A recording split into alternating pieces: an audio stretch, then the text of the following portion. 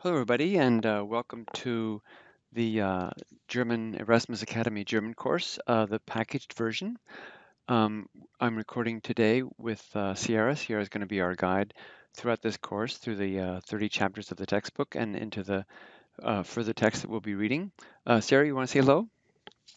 Hello, everyone. Welcome. Great. So we're recording in two different places. I'm recording from the Erasmus Academy studio in Brooklyn, New York, and Sierra, you are. I am in Northern California. Yeah, so we're recording this kind of live, obviously. And so this course replicates the summer intensive course in which a entire first year of college language instruction is given. So it begins from the very beginning, from scratch, and by the end of the 8 weeks, normally during the summer intensive, students would be in a position to read scholarly texts in the language or to enter a second year college German course. And so it covers everything, all the grammar, and it's quite different from what you might find otherwise online that would help you learn to speak the language to be able to converse with a few sentences if you go overseas or if you go into a restaurant or that sort of thing. So this gives you the full foundation of the grammar, and so it will present the grammar of one chapter and then give examples through the various sentences that exemplify the grammar that's presented. And you'll see it's quite a complete course. And there are a lot of options in learning German, of course, online, but I think the one where you actually learn the reason for which um, uh, to understand the grammar and then to apply it immediately with sentences is one of the best ways to do it. Our focus is on reading and translation, and this is the home page of the Erasmus Academy. We offer summer intensive courses, 8 during the summer altogether, and so this course is based on that intensive course, but it's obviously a packaged course, so you can do it on your own time and at your own schedule and at your own leisure. So I'm just going to turn on the webcams so you can see who your guides will be through the course. Hello, everybody. This is I'm Ron Ditmars, and this is Sierra, and we are recording in two different places, as we mentioned to you. So let me give you a little bit of history of the Erasmus Academy, a little bit of background, and then we'll give a little bit of our own sort of backgrounds and something of our how we came to be uh, teaching German and guiding you through this course. So the Erasmus Academy started in at Union Seminary in New York City, probably about 25 years ago, in fact. So this is the 25th year of teaching languages Nice. online, which is a very long time. So we know all the tricks of the trade. So anyway, it started in Union Seminary, which is across from Columbia University, and I was in the doctoral program there, and they offered just Biblical Hebrew and New Testament Greek. And so I proposed adding some of the modern research languages like French, German, and Spanish, and then eventually Latin. So we taught we've ended up developing a course there, teaching in the classroom setting, and probably 80 or 90% of the students were from Columbia University, Fordham University, NYU, and then the Jewish Theological Seminary of America. So we had quite a broad spectrum of students from various fields like history, art history, archaeology, international studies, history, philosophy, um, uh, classics. A lot of very bright students, which is always a lot of fun to teach students who are motivated and have lots of energy. So I had around 15 students in each summer, and then directed the summer language program for those 8 or 9 years. And then after finishing from the seminary, then I went into we then started to switch to an online platform. So that's a little bit about the background of the Erasmus Academy. This past summer, we had a record enrollment of 94 enrollees in these 8 different language courses, and each of the teachers lives in a different part of the country, and we teach online in real time. So people log on at specific times, and interact directly with the instructors and other classmates and can be heard and participate in the classes that way. So before going on further, Sierra, would you like to introduce yourself and tell us briefly how you came to find out about this course that you became involved in? Sure. Yes, I was looking at graduate programs. My background is in history, mostly ancient history. Hmm. And I kind of had a broader focus, or not much of a focus. It was really broad when I began my research into graduate school. And I had taught yoga for many years. So I was very interested in ancient Indian culture. And so I was looking for a Sanskrit class to be able to read um, and understand more about the culture of ancient India. Hmm. And so I found Erasmus Academy as one of the very few online Sanskrit courses that they offer. It's one of the languages they offer during the summer. Hmm. And so I was excited to take that one, but it was at that time, it was already in August and the course had finished. So I looked at any other offerings that they had during the year that I could possibly take. And I stumbled upon this 2-semester German for reading knowledge class. And knowing that I need to have a proficiency in German to obtain a PhD as one of the Hmm. Yeah. requirements for my area of history.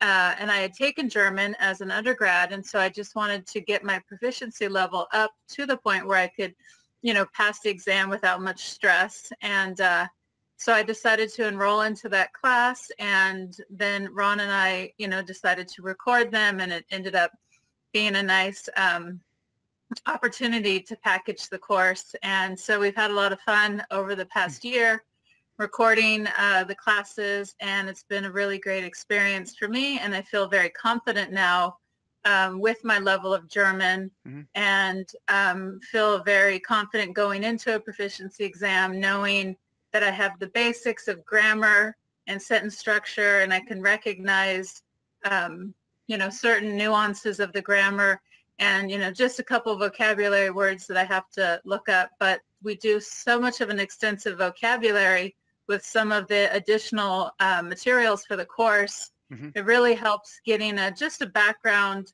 basis of certain words and understanding when they're just a compound word or they just have an ending, but you kind of know the root word. And so it really makes that I feel like I don't have to rely too heavily on a dictionary to be able to understand the context. And Hmm. so I feel very confident about that now. At some point, you get to a point where the more you read, the more vocabulary you learn by osmosis and by context, as opposed to taking time to look up the word in the dictionary, which is a nice Right. point Yeah. to reach. So the course that Sierra was referring to was I was planning to do a year-long course in German, which would be the same content exactly as the summer intensive, but spread over 5 or 6 months. There were 4 or 5 people enrolled in that, and that was fine. And then finally, those 4 other dropped out, and Sierra said, "No, I'd like to do the course." So I thought, well, this is an opportune time to maybe do a recording because you don't want to do a recording with, say, 15 people on also in the course who are speaking and moving around and making noise and disrupting and not I mean disrupting, but just when they're muting themselves or muting out or whatever. You hear dogs barking in the background, that sort of thing. I don't mind dogs at all, but anyway, it would just be much more a much better option to do a recording with one person directly. And so we recorded all 30 chapters, and we're going to actually go through the chapter 1 tonight or today. And and so it turned out really well, as she mentioned, as Sierra mentioned. And so that was really good. Just a little bit on my own background. I went to Kenyon College in Ohio, and then I traveled for 2.5 years through Europe, Africa, and Asia as a freelance writer, taking odd jobs wherever I could find them, and really lived in different cultures and really had a wonderful experience. That we have a common. We both have been to India, although she's been done much more extensive research and understands the tradition much better than I do. But so then I came back and I wanted to do research languages on a more serious level. So I then applied to German universities with the intention of learning German and Latin, and then returning to the United States to start a doctoral program in comparative literature at that point. But when I got to Germany, I fell in love with the language and the culture. I sang in a Bach choir for 2 years, which was probably the best experience of my life. And then I played on the basketball team for a couple of years and coached tennis to earn my room and board. But I was there for 6 years. Maybe um, maybe good news to you that I actually failed my language examination when I first took it. I knew I was going to fail the language admittance examination in German because I'd only studied 2 or 3 weeks.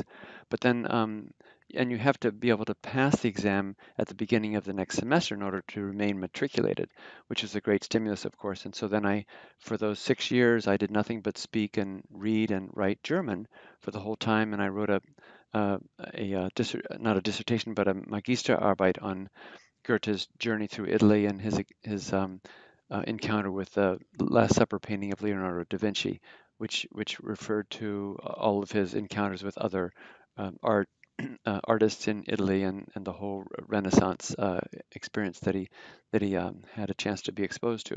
Anyway, but then when I came back from studying in Europe, then I eventually went to Princeton Seminary, where I did 3 years of an MDiv degree, and I started tutoring German at that point, right at the beginning, and also some Latin, um, and then and then I went into parish ministry for 6 years, and then started the doctoral program at Union Seminary, which was then the beginning of this Erasmus Academy, because I love languages so much and wanted to help people get an edge and be inspired by the language too. So what we do in the course is we really have fun with the language. You'll see there's a banner back and forth between Sierra and myself as we go through some of the sentences or make jokes about them or whatever, and maybe her dog will bark in the background occasionally, which is nice. But you don't hear the clatter of 15 people in the background, which is obviously distracting. So that's a kind of a brief overview. Sarah, you want to add anything yourself that you might have thought about when I was mentioning a few things? Uh, no, just once we go over the materials, I can kind of throw in some comments there because I think the array of different materials that Ron has selected for the course really give you a really nice understanding, like I mentioned, of vocabulary, but also reading and different areas of literary, historical, scientific, and maybe comparative literature as well. And then there's one text we use that's real nice that gives you a little bit more idiomatic and colloquial German, Mm-hmm. and so that one's kind of fun and has some funny stories. And Mm-hmm. so yeah, it turns out to be a lot of fun, and I'm really excited to be part of this project and present this to you. Great, great. Okay, fantastic. So let's go back to the screen, and I'm just gonna and we'll pull up our webcams again at the end of the lesson just to say goodbye until the next lesson. So let's see. I'm gonna pull up the screen here and go to let's see. Yeah. Okay, so this is the let's see 1 second. Here, can you see the screen here? Um, Yes, with yes, this? All the right. syllabus, yeah. Yeah, great. Okay. Okay, so all right, and I see this is a red. Do you mind red for the beginning of this? Can you see the red on the screen? Yeah, I can see it. Okay, okay. So this is the packaged version, and what I'm going to do. This is the assignment for the first chapter, and it gives assignments in each of the different resources, and this is a way by which I will introduce the different resources for the course. We'll start off with the German alphabet and pronunciation, of course. Now, at the beginning of each of these recordings, and there's one recording for each chapter. So we call lesson one, it's based on Yannick chapter one, very logical and simple. um, so you have a grammar introduction.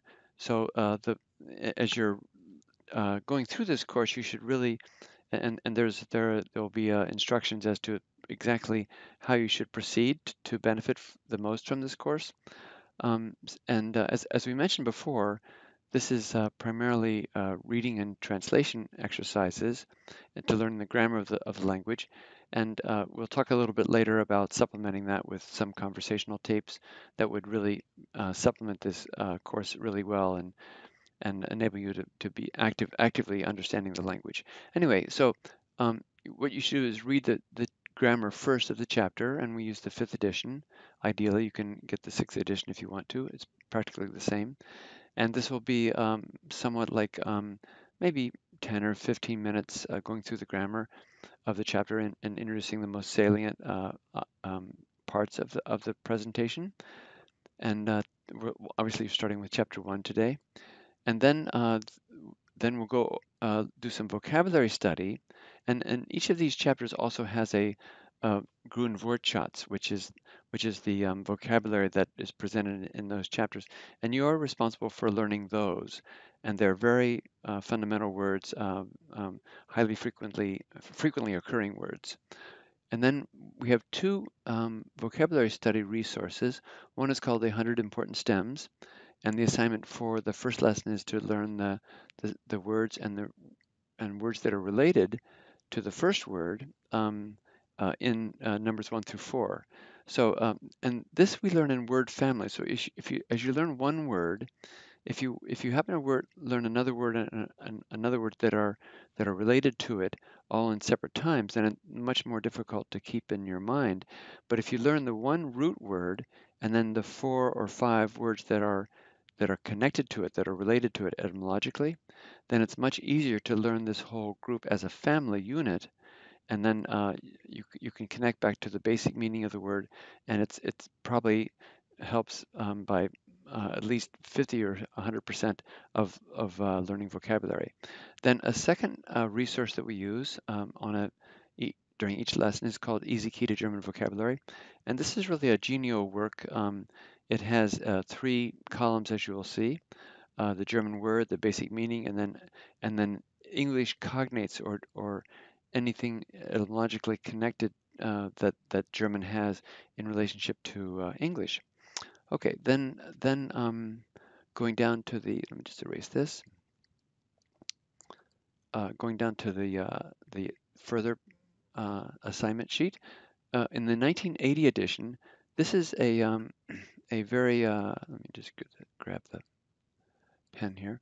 So this is this 1980 edition has also exercise sentences and following paragraphs, but this is a sort of like a self-tutorial uh, um, practice in the grammar of this chapter, and every sentence in the textbook, every sentence in every chapter is read by a native German speaker, Annette, um, who's my assistant teacher when I was teaching in New York City. And she reads every sentence in German.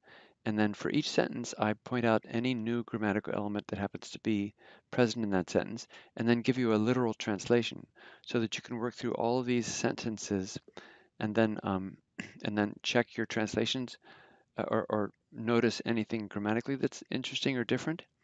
And then also check your translations for accuracy.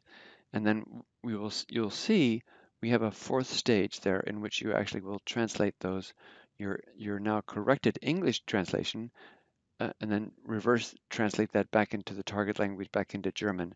And that you will see improves your reading skills more than anything else. Sierra, you want to say anything about that? About that sort of process?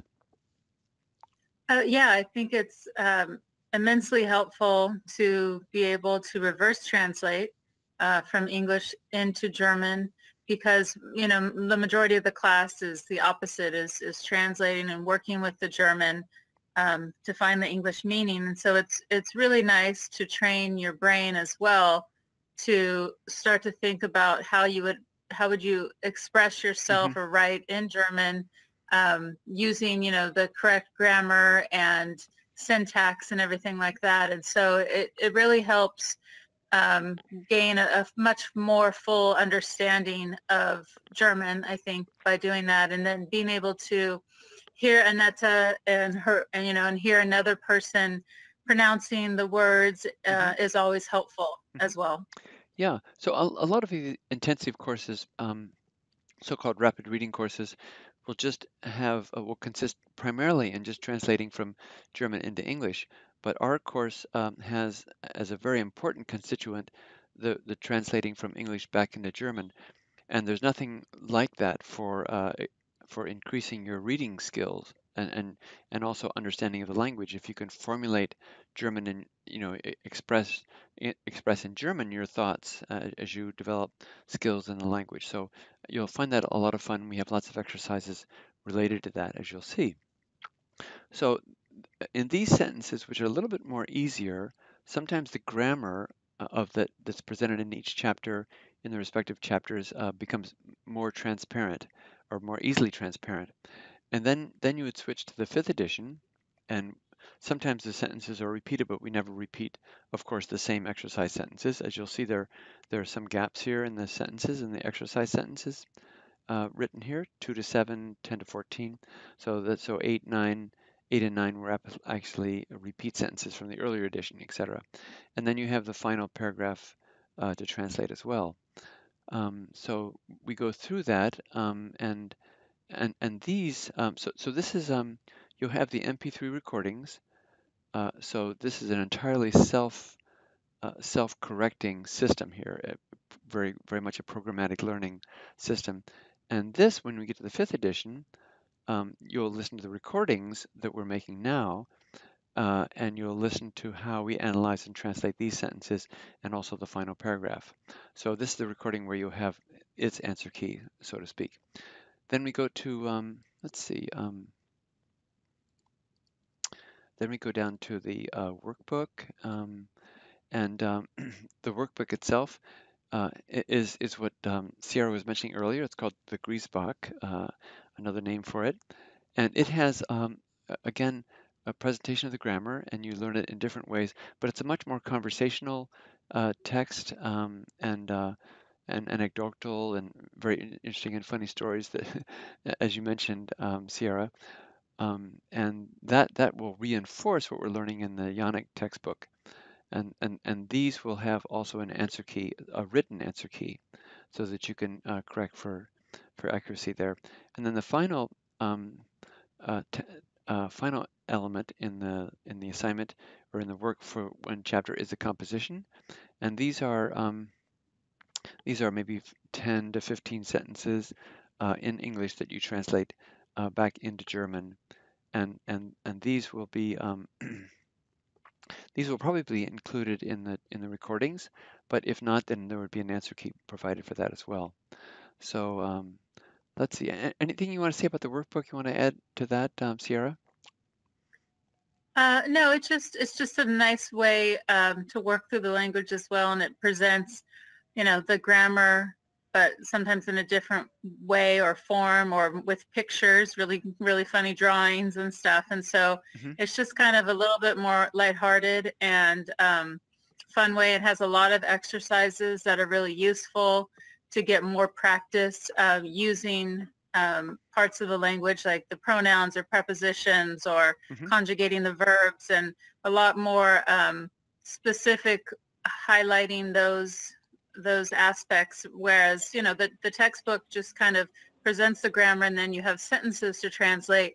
It doesn't necessarily give you a ton of practice on working with a specific aspect of the grammar. And Hmm. so I think it's really Great. nice that the workbook does that, and gives you more practice in general. Great. Okay. Yeah, people will find that working through these exercises on a regular and consistent basis really helps with writing German because you have problem with prepositions, the gender of nouns, and all that's important to note, and this gives you a lot of really great practice overall. Okay, so let's see. I'm going to go now to a. Can you see this on the screen now? The Indo-European family of languages. Yes, I can. Great. Let me Uh-huh. just see if I Yeah. can increase it a little bit. Okay, so all right. So this is very helpful to think about where German fits in this larger system. Let me see if I can get our nice color again, red. I normally use orange or green or light blue, but it's fun to vary, to mix it up a bit. So you're probably familiar with the Indo-European family of languages. The main ones are Albanian, Baltic, along this line here, Slavic, Celtic, Armenian, Germanic, Latin, Greek, Iranian, and Indic, related to Sanskrit. So, and where's English in this whole group? English is down at the bottom, right in the middle. Okay, right here. So, not a very good circle here. So English is, you can see, really has two lines of influence, two streams of where vocabulary and language have come in to influence it. One is the Germanic, and the other is the Latin, largely via French. But English is really technically a Germanic language because the further you go back in the history of the English language, the more and more it approximates German. So if you go back to, say, Middle English like Chaucer, that's not too hard really for us to read and to understand, say, 12th, 13th century. But if you go back to Beowulf, which is early English, then that's like 9th, 10th century, that's really almost impossible for English readers and English speaking people to read and understand, but Germans can actually read it and understand it better. So the further you go back in the history of the English language, the more and more it approximates German, and the more German words it has, which is kind of interesting because I always say learning German is really like doing excavation, an archaeological excavation with the English language, because you're starting to uncover some phases or stages of the language that are the precedent that lead up to the present day English, and you really learn a lot of the roots and fundamental meanings of words that might not have occurred to you, which we do all the time. It happens all the time. So there's actually about um, 35% of the words currently uh, um, 35% of all the words we use in English come from the German side, and 65 or 60% of the words come from the Latin-based side.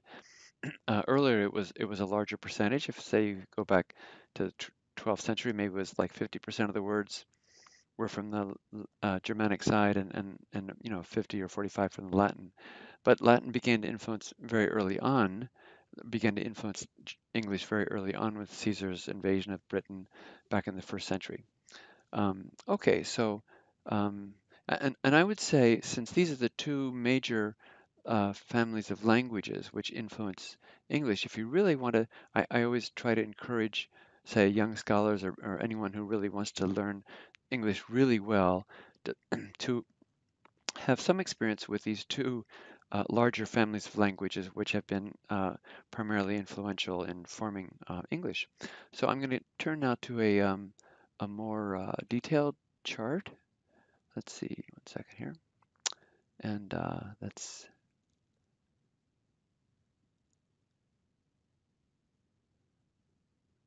see here.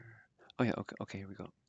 All right, so here we go. This is the Proto-Indo-European chart, and this is obviously much more detailed chart that you can see, which um, sort of talks about the same sort of, it's the same subject, obviously.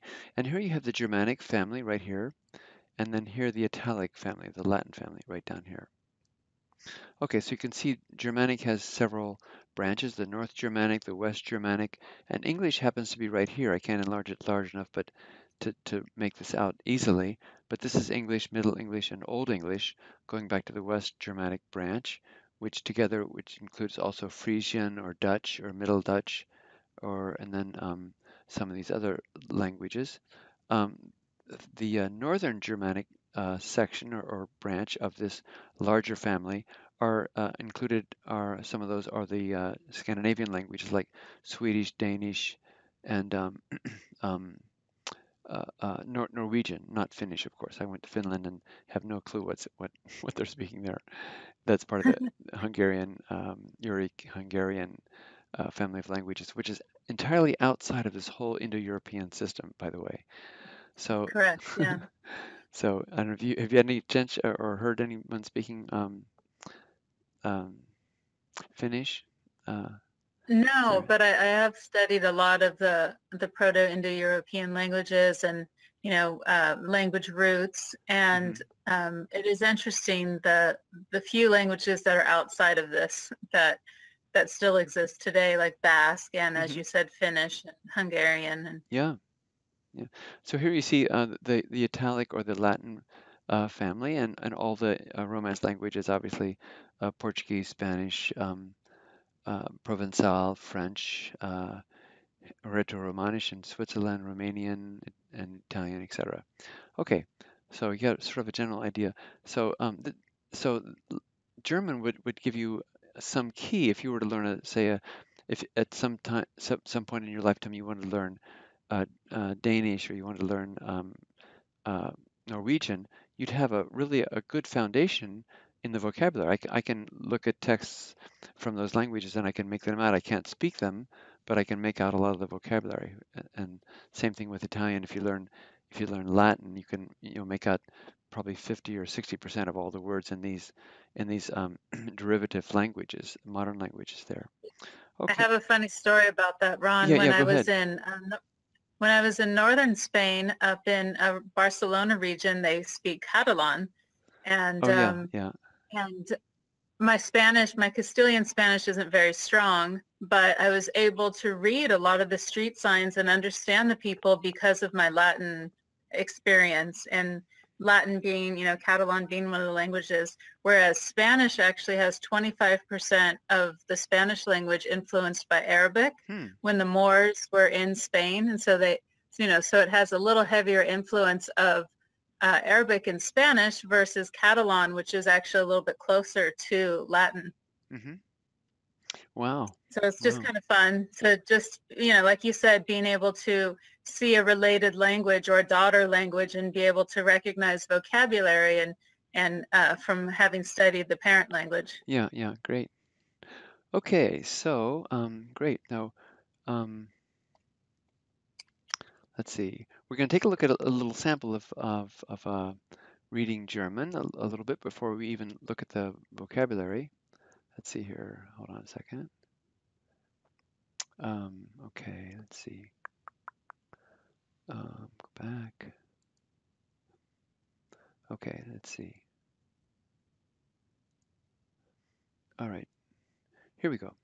All right, this is just for practice. This is kind of an older map, as you can see. And we're just going to practice some of the speaking some of the names of the countries, and then there's a small little text there that we'll go through just for the fun of it before we actually present the pronunciation of the letters and so on. So just get a little feel for it first. So let's see if I can get the screen again, the pen. So here we go. Let's just read some of these out loud. And by the way, whenever I read a sentence or a paragraph, then Sierra will repeat it after me, and that's the time for you who are listening to this and taking this course, should repeat with her. In other words, to get a sense of the sound of the words, how to pronounce them, sort of the flow of the sentences and that sort of thing. So I always, Sierra will repeat after me, and then please read with her if you can. Okay, here we go. Norwegian, Norwegian, Schweden, Schweden, England, England, Frankreich, Frankreich, Spanien, Spanien, die Schweiz, die Schweiz, Polen, Polen, Deutschland, Deutschland, Ungarn. Ungarn. What's Ungarn? Ungarn is Hungary. Good. Italien, Italian, Griechenland, Griechenland, die Türkei. die Türkei. Okay, and then Ireland, Ireland, and here's Holland. Holland, Und Dänemark. Denmark. Good. Okay. Great. All right, now let's take a look at this. This is the Landkarte, the land map, or the country map, and this is a very simple sentence. This is the very beginning, the very first paragraph in that marvelous workbook that you're going to just love, that makes such a hit with Sierra. And there are just a few words that you may not recognize. Ist is very. Let me see if I can get the marker here. Okay, so ist just means is, and the word liegen or liegt comes from our English word lie, where it lies, it is located. This means it is located. And liegen is the plural, so they are located. So this is third person singular, um, first person plural, third person plural. They are located, etc. And then that's the only verb in this whole this whole paragraph. Karte is a map. You can imagine that.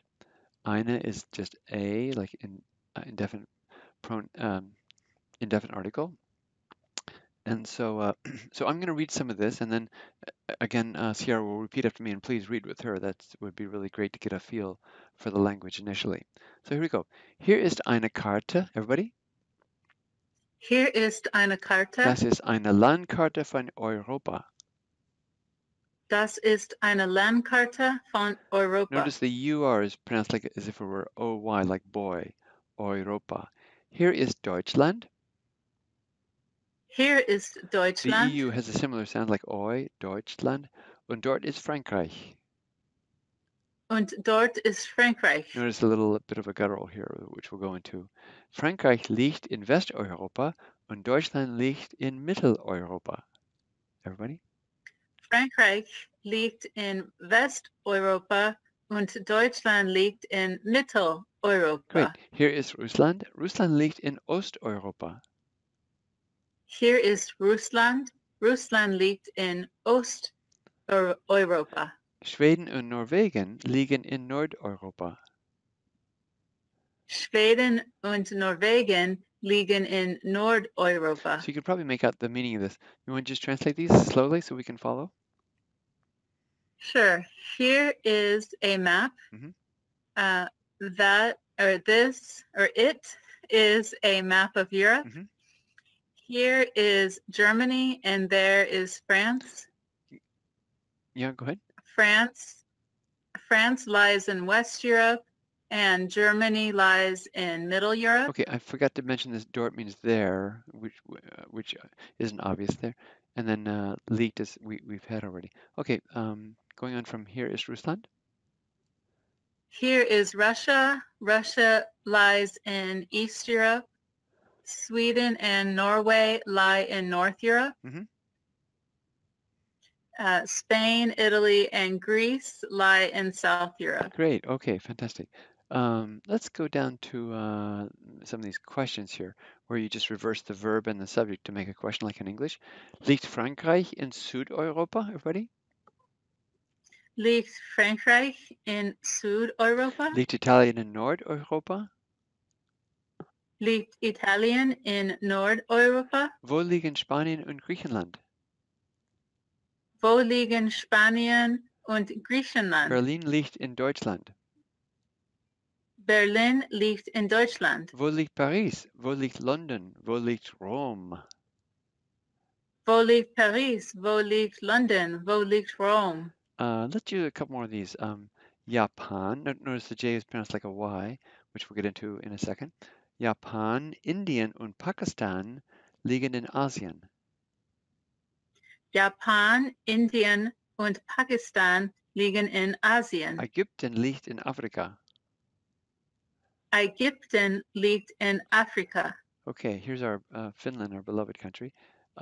Wo liegt Finland? Belgien, Morocco, China. That CH is like a guttural in the beginning. China, Brazilian. Just do that sentence. Wo liegt Finnland, Belgien, Morocco, China, Brazilian? So you want to translate from here just down to, say, a couple lines down to Südeuropa? Sure. Does Denmark lie in North Europe? Mhm. Yes, Denmark lies in North Europe. Does Portugal also lie in North Europe? No, Portugal lies not in North Europe, rather in South Europe. Okay, then how about wo ist Paris? Where lies Paris? Where lies London? Where lies Rome? Mhm. And this last little sentence here. Japan, India, and Pakistan lie in Asia. Good, okay. Great. So let's see. So that's a little bit of practice. Now we're going to, from here, we're just going to go and and start with the pronunciation of the language. And I have a couple of sheets that we'll use for that. And but we'll take just a mini break, and we'll come right back. Okay. So going on here with the German alphabet, you can see on the screen. Can you see that, Sierra? Yes. Okay, great. And this will give us our nice red color. Okay, so this is the German alphabet. You see here actually the Fraktur script, the earlier script that the language was written in the up even to the middle of the 19th century and some into the 20th century. We don't learn this script, but it's fairly easy to recognize, and it's good to be able to know this script if you're doing any research in those centuries. But this list just gives you the alphabet, and it gives you the German name of the letters, and then this is of course, the Roman letters that are used today. So some are very similar to English, and some are not. So let's just read these. A, B, C. Everybody? A, B, So instead C. of B and C, it's B and C. This is just and notice that C is pronounced like a little bit like a TS. C, C. And then D, A. D, A. F, G. F, G. H, E. H, E. Okay, so instead of I, it's E. And then this is a big one, Jot. Jot. So the J is not pronounced like a J, like, and everyone who says Carl Jung, you know that hasn't had any German. But so the J is always pronounced like a Y, a big difference. K, elf, sorry, K, L. K, L. M, N. M, N. So you notice the pronunciation of the letters themselves sometimes are similar or sometimes slightly different. Okay, let's see here. Okay, going on. Pei, ku. Pei, ku. So the Q is a little bit different sounding than our Q. It's like just like it looks like here. Ku. Er. Takes a while to. And that's nice air there. R. S, te. S, te. U. U. And then V is always pronounced like an F. So foul. Foul. And W, conversely, is pronounced like a V. Ve. Ve. So you could say Vater, which is the word for father, but you pronounce the V like a F, and then water is Wasser, so you pronounce W like a V, almost like the Vassar College. Okay, let's see here. Okay, then let me erase this. Just 1 second here. Okay, so all right. Okay, so here are the other letters. If you can see that fairly well. Large a little bit. Yeah. Uh-huh. Okay, Yeah. okay. Let me just large a little bit more. Okay, so X is pronounced like X, then Y is Upsilon. That just letter, the name of the letter is Upsilon, kind of funny. I just pronounce those two. X, Upsilon. Said. Said. Notice the Z has a little bit TS sound there. And then A, umlaut is A, very sharp A. A. Ö. Ö. And Ü. Ü. This is really hard to pronounce. Think of trying to say an E. Think E, and then as you try to say E, purse your lips and to just so you form a small little opening. Ü, Ü, try that. Ü. Ü, Ü. good. And then say ha. Say ha. These combinations are not so important for the modern writing, but in the Fraktur script, the earlier writing, these two letters actually occurred together. So say ka. Say ka. SZ. SZ. Now, most computers don't readily have this letter, but you find this in lots of words, like Straße is still written today, but you can replace this with two S's without, and that's perfectly correct. And then te zed. TZ. Good. Okay. Let's see here.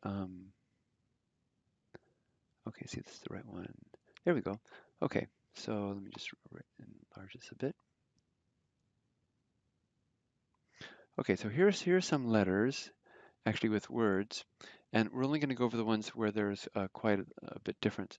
So this is Buch, and it's sort of at the end of the word. It sounds like a P, gelb, habt, gibst. So let's do this C. Sounds like a TS, like in hats. Celsius, Caesar. Celsius, Caesar. Okay. C is always pronounced like a hard C, like in cake, like a K. So this is cafe, Kranach. Cafe, Kranach. And then the CH doesn't is the infamous or well beloved guttural sound. So let's read some of this. Ich, echt, everybody. Ich, echt, Good. Nächte. Nächte, Notice the A umlaut has a sharp A, so Nächte, euch. Remember euch, the EU has a O, it sounds like an OY. I mean, like in boy, yeah, euch, durch, durch, chemisch, chemisch, with a little bit of a guttural in the beginning, and then China, China. sort of funny sound. Okay, all right. So it's not a liquid sound. It's like not. Some people say ish, but it's ich. It's a silent sound a little bit down in your throat a little bit. Some people don't like the sound, say they don't like the sound of it as guttural, but it's really a subtle sound. It's not. It can be very pleasant too. I mean, I think it is. Let's see. Just 1 second here. Okay, so going down, and then so ch, no, nothing different here. X, Bakken, Dam, Te, F. These are all very similar to English, so I'm not going to go over them. Then remember, G is always hard. Gas, Reagan, Rogan, Ka. Um, okay, then the ICH also has no equivalent, so and it has a little bit of a guttural sound. So this is König. Try that one. König, There's a O umlaut. König, ewig. So ewig, the IG as a final IG has a little bit of a guttural sound. The second G in garage, some words have French origin, garage, loge, and then let's see, and then Y is a big one. So I mean J is a big one. It sounds like Y. So this is Jung, Jahr.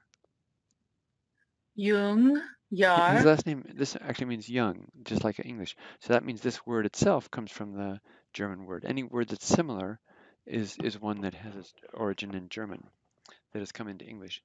Okay, then let's see. Land, man, this is very not a problem. Okay, then let's see here. Oh, no, just 1 second.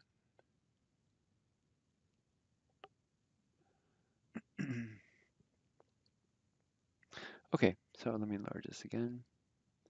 Can.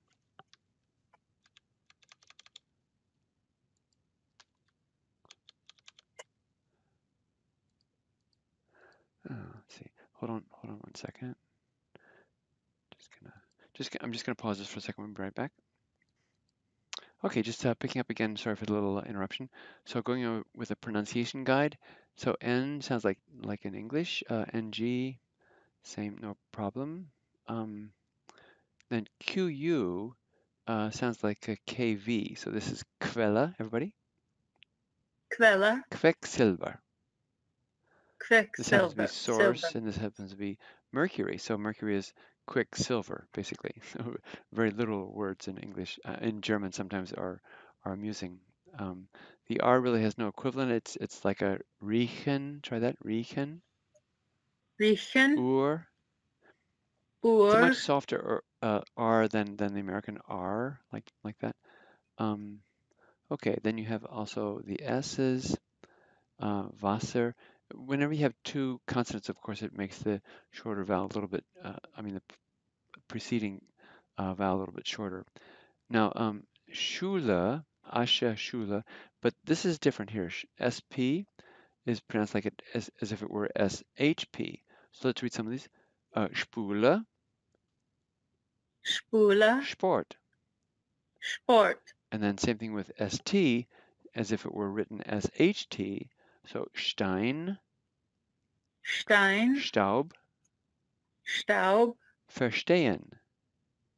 Verstehen. Even in the middle of the middle of a word where ST occurs, it's still pronounced as if it were SHT.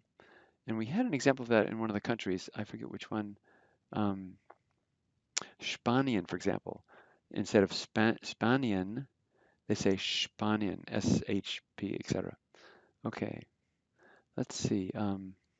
Okay, then other remarkable differences are TH is pronounced just like a T, so let's read these. Luther, Goethe. Luther, Goethe. Matilda. Matilda. She's in Australia playing the boomerang won't come back, that game. It's very famous. Oh. And then the V sounds like an F, so feel, for, larva. Feel, for, larva. Even when it occurs in the middle of a word, still is pronounced like as if it were an F.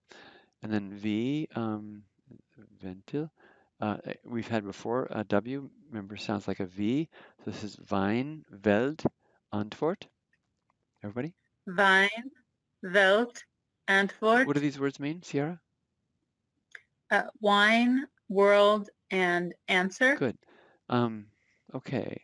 And is this somewhat familiar to you, Vine?